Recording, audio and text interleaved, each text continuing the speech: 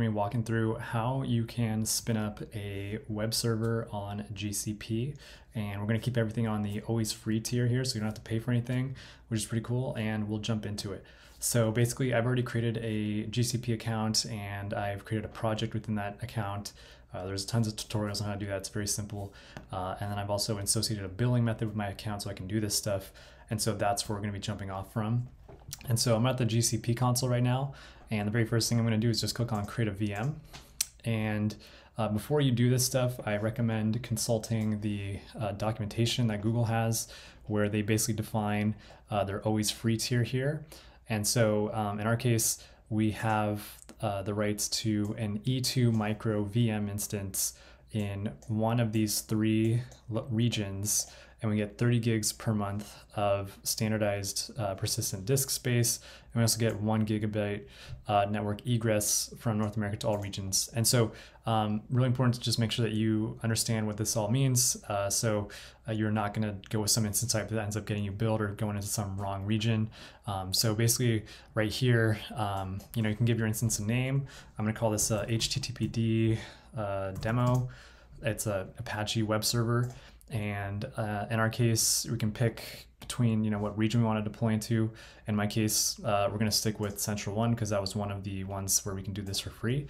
And I'm going to make sure we're in the E2 series. And specifically, you can see that it defaults to E2 medium, but we want to change this to E2 micro so that this is something that we're not going to get billed for. They will still show you a pricing summary here. So you can see that the E2 micro that we have is going to cost us $6.11 per month.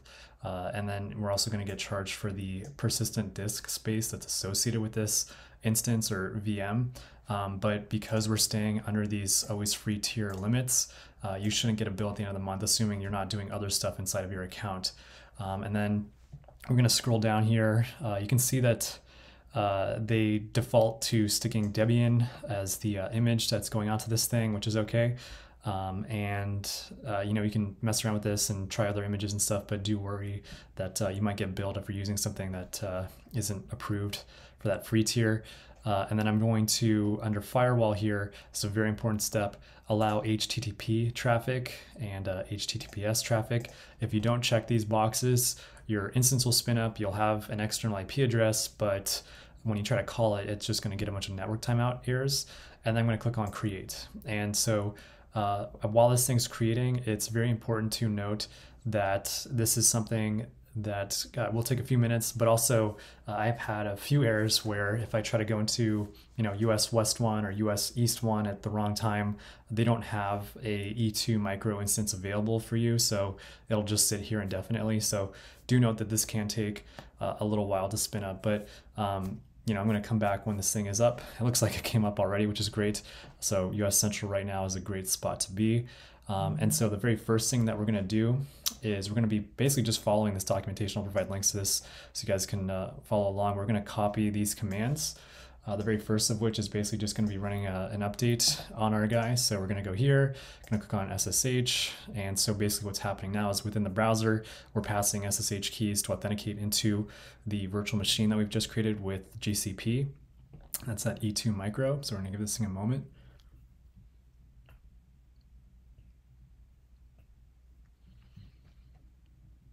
Okay, and I'm going to click on authorize. All right, so this is what our console looks like. So we're now remotely controlling that instance we have.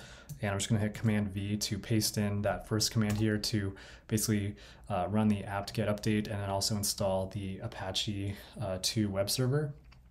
So we're just gonna give this thing a moment to run.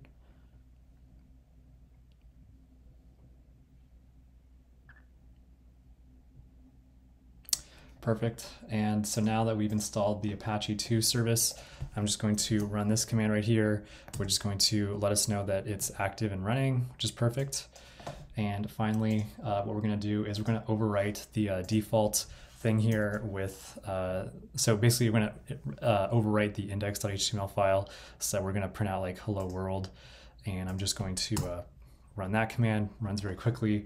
And so now, if we go back to here, we've got our external IP address, and I'm going to click on this, and you can see that it's telling me it can't reach this site, and the reason for that is because it's trying to connect to it via an HTTPS connection by default. So you got to delete that S and try this again, and you can see that we now have a working free tier Apache web server on GCP with their VM. So that's pretty awesome.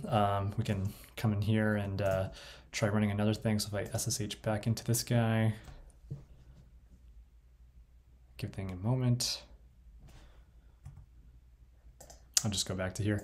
But if I rerun that last command and we wanted to change our index page for whatever reason, we can do that. So we can say hello world from YouTube, run that, just overrode it. So now what I'm going to do is go back to our little website, refresh that. I can see that we now have a live little website from our GCP VM. So that's how you guys do it. When you are done with this thing, I do highly recommend deleting it, just so that you avoid someone spamming this thing. DDoS attacks are definitely real.